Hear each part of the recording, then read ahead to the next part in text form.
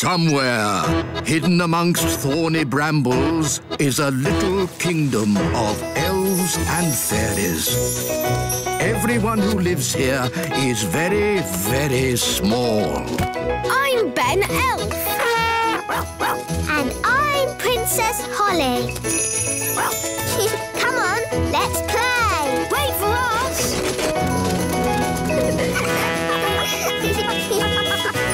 Ben and Holly's Little Kingdom. Today's adventure starts at Mrs. Fig's magic school. The Queen bakes cakes. Hello, Mrs. Fig. Lovely autumn day, isn't it? Yes, wise old elf. Only problem is the apples are starting to fall. Wow, that was close. So far, I've been lucky. They've all missed my magic school. Oh, that one didn't miss. Oh, dear. My poor magic school. Broken. Well, you're a fairy. Can't you just mend it with magic? No. Magic always leads to trouble. You don't like magic, do you, Mrs. Fig? That's right, Holly. I want to mend the school the normal, sensible, safe way by using a builder. Well, you're in luck. I'm a builder, but it won't be cheap. We're going to need bricks, cement, roof tiles. I know. We'll have a cake stall. The money we make from selling cakes will pay for the repairs. A cake stall? It sounds fun. Let's tell everyone to get baking. Daddy! Daddy!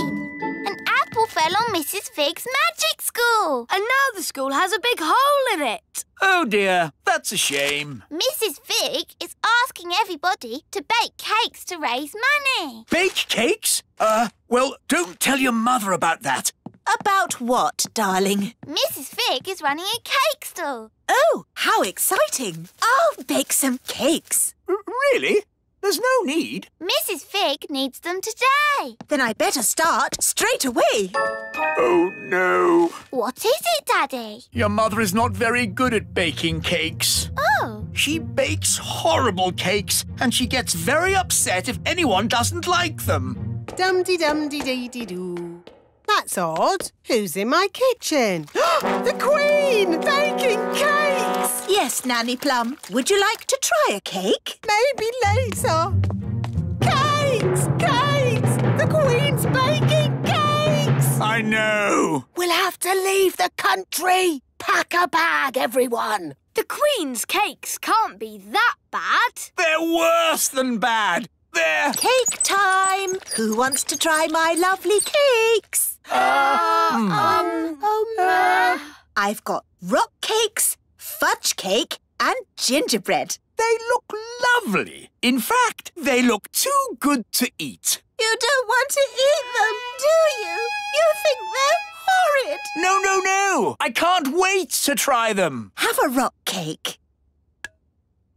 Ow! Did you just say ow? No, I said oh. Is it nice? It's inedible. I mean, incredible. But maybe I'll save it for later. Try the fudge cake. Isn't it someone else's turn? Don't you want my fudge cake? Of course I do. What do you think? Tasty? Are you all right, Daddy? My mouth is stuck. What's he saying? I'm saying my mouth is stuck. Oh, I think his mouth is stuck shut. That was horrific. You think the fudge cake is too sticky, don't you? You hate it. No, of course not, darling. It's, amazing. Oh, good. Try the gingerbread. Dunk it in your coffee. That will make it all soft and yummy. The coffee's just rolled off it. It's completely dry. Take a bite. You know, maybe I'll save this one for later too. OK, well, I can't stand around chatting. I've got loads more cakes to bake.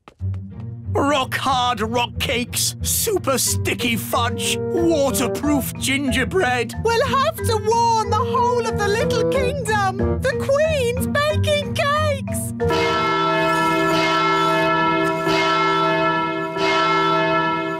Ah! The Queen's baking cakes! Oh, no! I can't eat one of those cakes again. No one can eat them and survive. Hello! Cake time, everyone!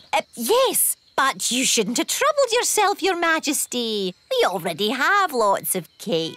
You don't want my cakes! Oh, yes, we do. You think they're horrible, don't you? Of course we don't. Oh, good then. I'll put them here.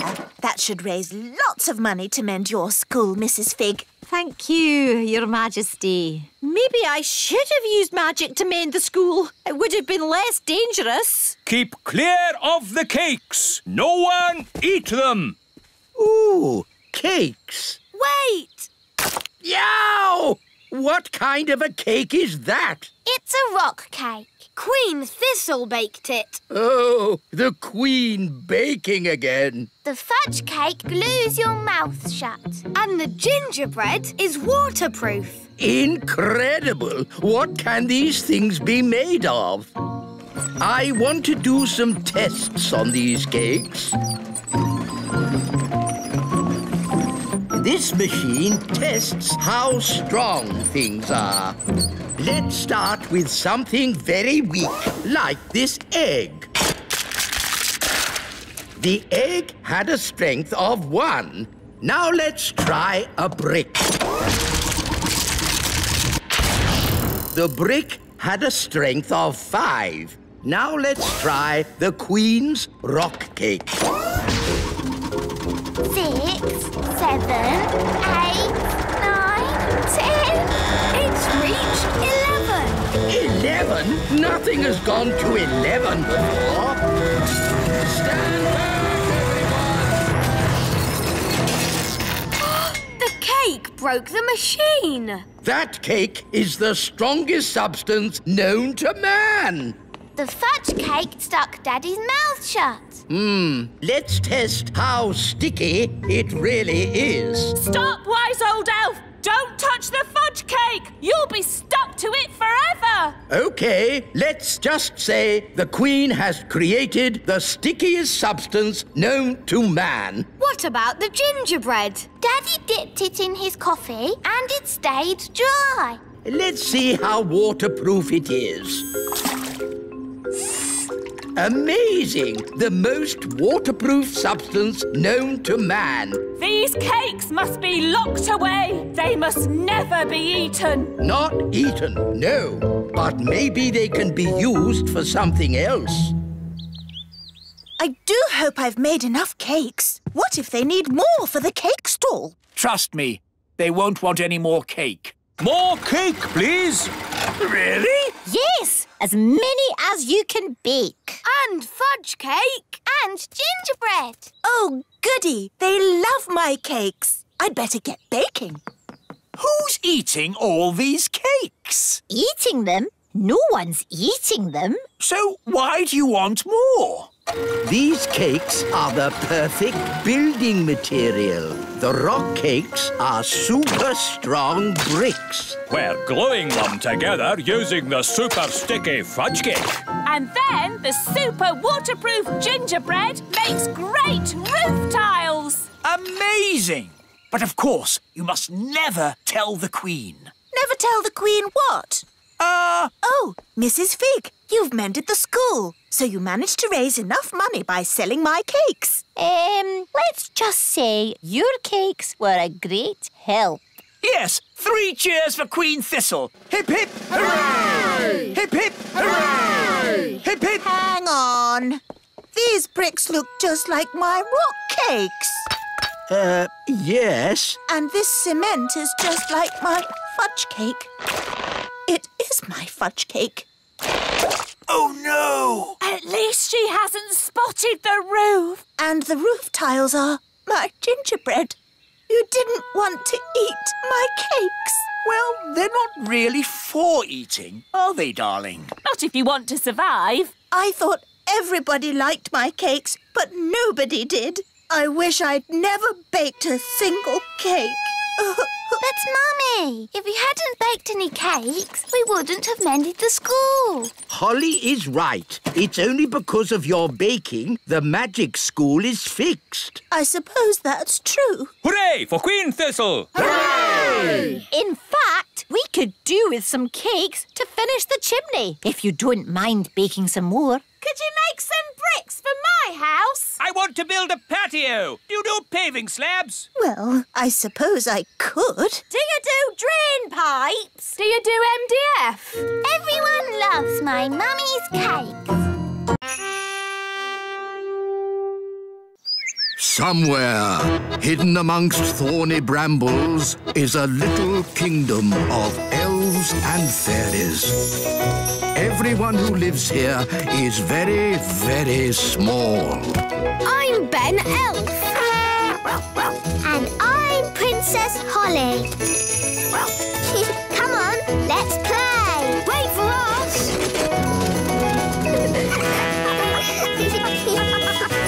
Ben and Holly's Little Kingdom. Today's adventure starts at Mrs. Witch's house. The witch competition. Thank you for helping tidy my house, Nanny Plum. No problem, Mrs. Witch. My goodness, what a lot of cobwebs. Let's magic them away.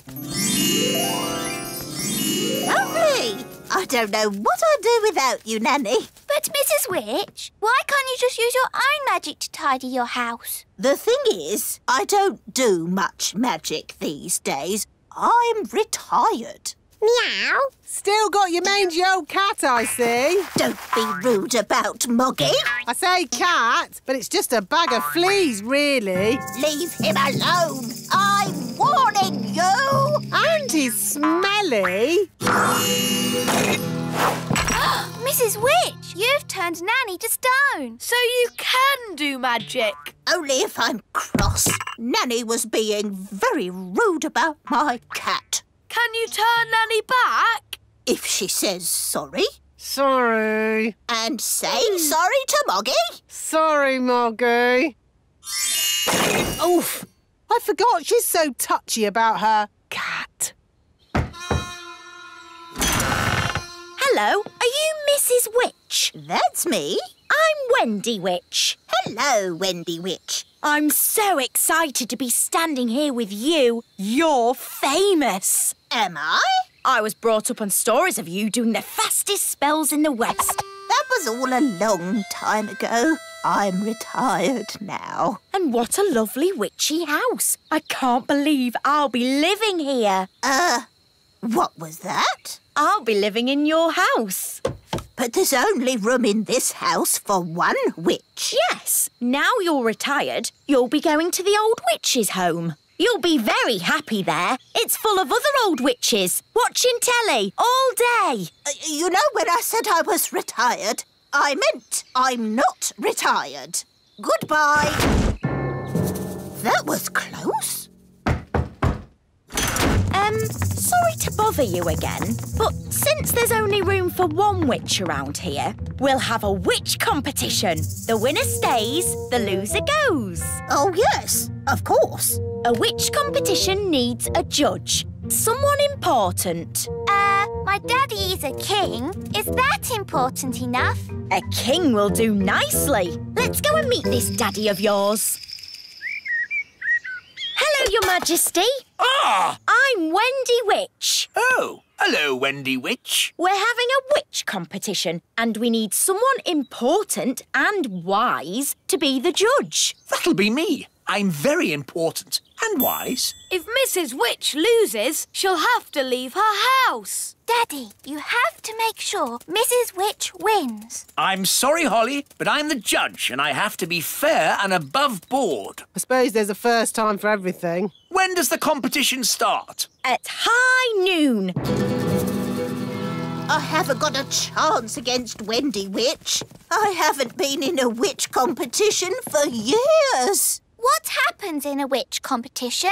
There's a spell contest, broomstick riding and jam making. Well, your jam smells quite nice. See, I've lost my touch. Witch jam is supposed to be horrible. Don't worry, we'll help you make it horrible. What if you put in some snail slime? Snail slime? Yes, that could do it. And some worm poo. Yes, that would make it taste awful. You see, you can win. Now let's tackle the broomstick riding.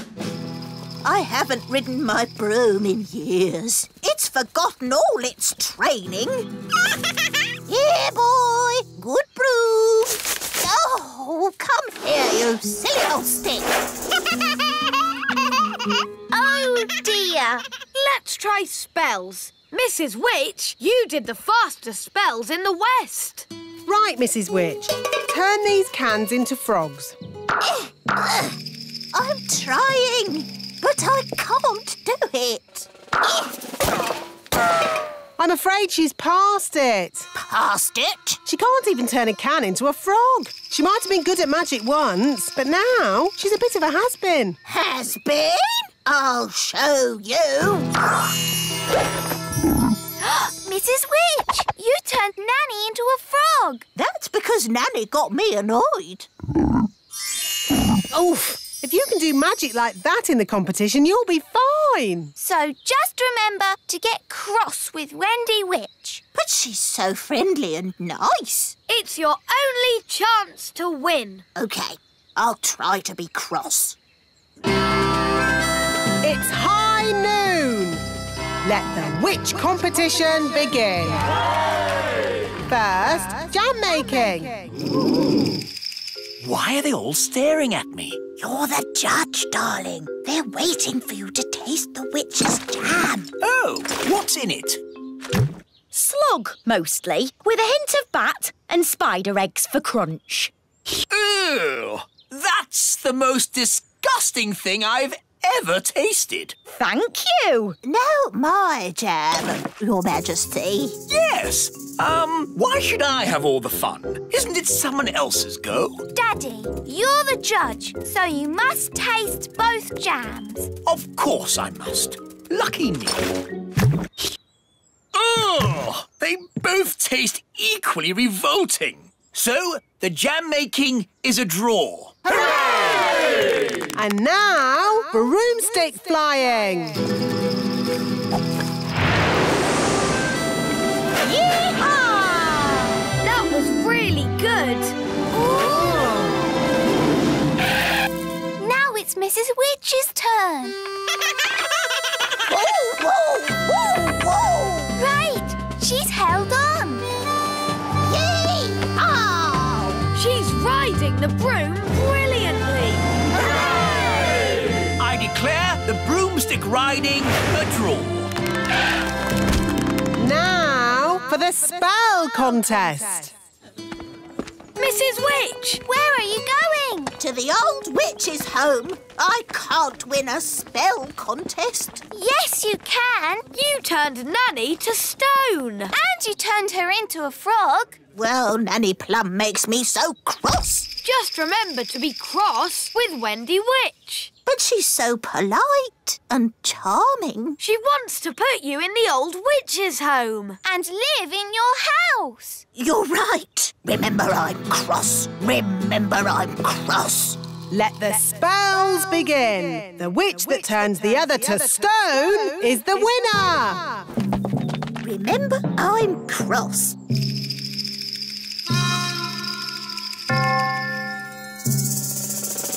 Remember, I'm cross. Mrs. Witch, it's been such a thrill to be in a competition with you. Remember, I'm... Oh, thank you, dear. You're so nice. She's turned Mrs. Witch to stone. That's it! I've won! I'll be the Little Kingdom's witch. I'll really enjoy working with you, King Thistle. Working with me? Oh, yes. I've got big plans for the Little Kingdom. Oh, dear. She sounds like a bit of a bossy boots.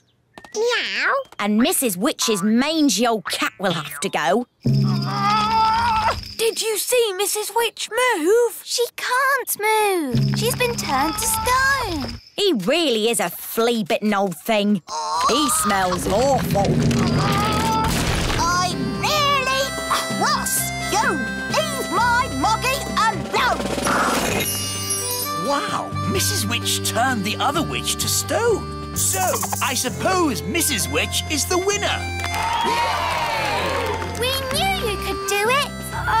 Shouldn't you turn Wendy Witch back now? She was very rude about my Moggy. But if she says sorry... Sorry. And sorry to Moggy. Sorry, Oggy.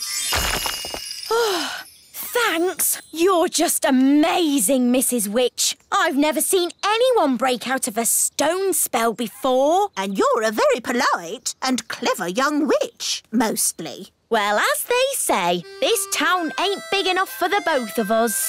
So I'll be moving along. Bye! I'm glad Mrs. Witch won. The little kingdom wouldn't be the same without Mrs. Witch. Yes, mind you, Wendy Witch did have a point about the cat. It does rather smell, and it's... What was that? It, is a most lovely pussycat. Thank you, King Thistle. I do love my Moggy. Meow. Somewhere, hidden amongst thorny brambles, is a little kingdom of elves and fairies. Everyone who lives here is very, very small. I'm Ben Elf. And I'm Princess Holly. Come on, let's play. Wait for us.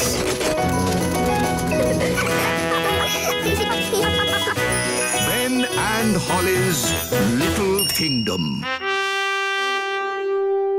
Today's adventure starts at the little castle. Journey to the centre of the earth. Hello, Mrs. Fotheringill. Have you come to teach Daisy and Poppy? Yes, Nanny Plum. And this time, I am not going to let Daisy and Poppy get the better of me. That's the spirit. She's doomed. My Dolly. Hello. Dolly.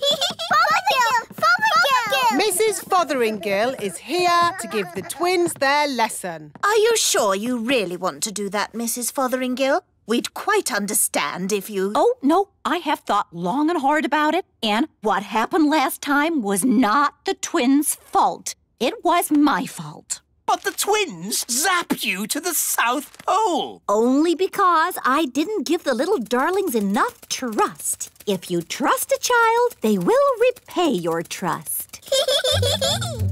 Now, Daisy and Poppy, let's start this lesson as we mean to go on. Let's just open our picture books and... What are they doing to her up there?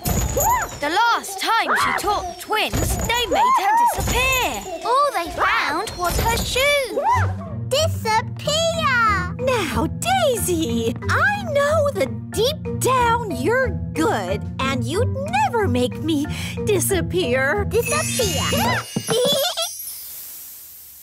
Ah, good. They've gone quiet. Quiet isn't good. It means they're up to something. I hope Mrs. Fotheringill is all right. All that's left of her is her shoes. Daisy, Poppy, where is Mrs. Fotheringill? Gone. All gone. Gone? My goodness! The twins are so wild and naughty. Where do they get it from? Grandpapa Thistle is here. There's your answer. Hello, everyone. Hello, Dad. Grandpapa! Grandpapa! Hello, my dears. I was just passing and I asked myself, why don't I take my grandchildren for a day out? Hooray! Hang on, Dad. Where were you thinking of taking the children? I thought we'd visit a volcano. I don't think climbing up a volcano is such a good idea. We're not going to climb up it. Oh, good. We're climbing down inside it. What? You can't take children into a volcano. It's too dangerous. Is it? All right, then. How about lion taming?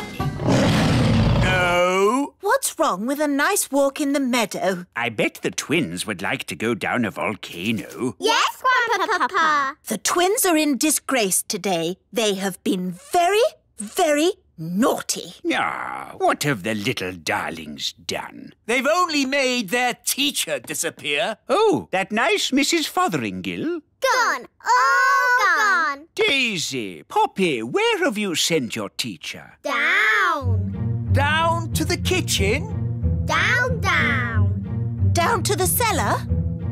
Very down. You know what? I think Daisy and Poppy have sent Mrs. Fotheringill to the centre of the earth. We have to rescue her. Well, that's settled where we're going for our day out then. To the centre of the earth. I saw the film of Journey to the Centre of the Earth. There were dinosaurs and lost tribes and everything.